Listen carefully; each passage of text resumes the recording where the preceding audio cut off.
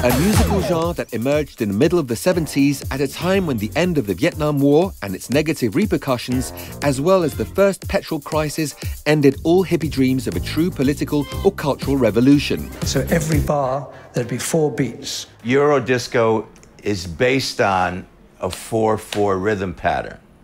So that's their starting point, and then everything is added to it.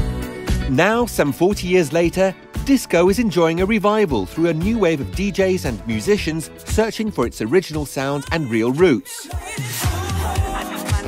Although the genesis of disco is black American, Europe is also part of its history. We were using a lot of local sort of immigrants. So there were lots of English people, Americans there, Dutch, Icelandic, Norwegian, there were all sorts.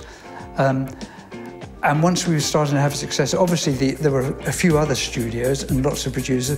They would take this bunch of musicians because they wanted to get that kind of sound.